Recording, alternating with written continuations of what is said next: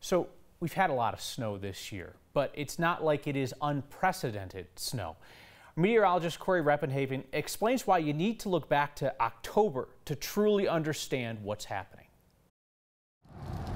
The storm train has hit the high country with wave after wave of snow and very little break in between, but that's just one reason we're seeing historic avalanches. To get to the source of the avalanche problem, the Colorado Avalanche Information Center says we have to turn back the clocks to October. Record early season snow in the high country did not melt off like it usually does. During the cold weather, they get really weak.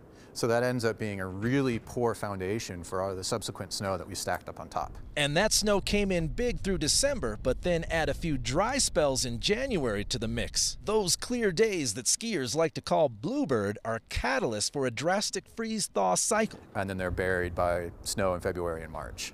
So those have been causing problems, but we're also seeing avalanches break down to the ground now. There's just so much snow that it's overwhelming everything. The CIAC says another factor may be less wind events this year. High winds can load the tops of the slopes and cause the weight of the snow to be unbalanced. That would normally trigger more frequent smaller avalanches between storms. Instead, the mountains have essentially been holding onto the snow for something big. And finally, add the type of winter storms. Instead of big, quick-hitting storms, we have seen a pattern develop several times that we call atmospheric rivers, where the jet stream delivers a steady flow of moisture to the mountains that can last 2 to 3 days. That prevents proper assessment of the snowpack, and by the time CDOT can start mitigating slide paths, it's too late.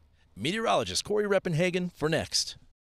One of the most interesting things I've heard today is that the avalanches are tracked year by year, individual slides, in the same way that we remember the sizes and magnitudes of earthquakes or hurricanes or the acreage of fires, things like that. So they can tell you when a slide comes down how it compares to past years. One of the slides that we saw earlier this week along US 40, they had not seen a slide that large in that spot since 1957.